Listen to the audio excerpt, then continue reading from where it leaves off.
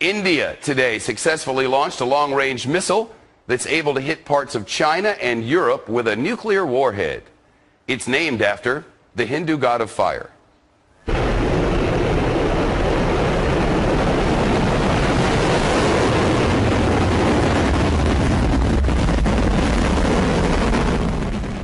It's a 50-ton, three-stage rocket that puts India in a small club of nations with the power to develop and build long-range ballistic missiles. But in contrast with North Korea's recent failed missile test, there is hardly any international blowback over India's new weapon. The chief Fox Sports correspondent, Jonathan Hunt, has the news. And Jonathan, Indian military officials seem, I don't know, pretty fired up about this development.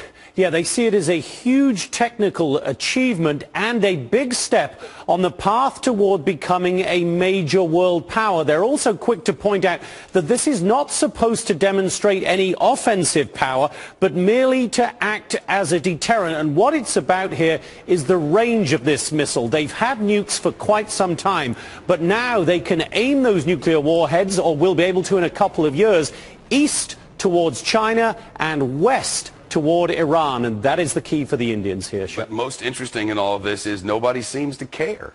Yeah, very interesting. The U.S. officials say that this is very different because India is a stable democracy as opposed to North Korea, who attempted that failed launch last week, which they say is an unpredictable dictatorship. Now, although the State Department spokesman, Mark Toner, did seem to struggle a little today when asked to explain how this fit into the administration's general call for restraint among nuclear nations in their testing programs. Listen.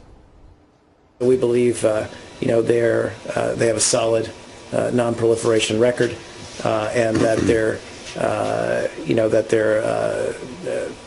they're playing a significant role internationally on the issue.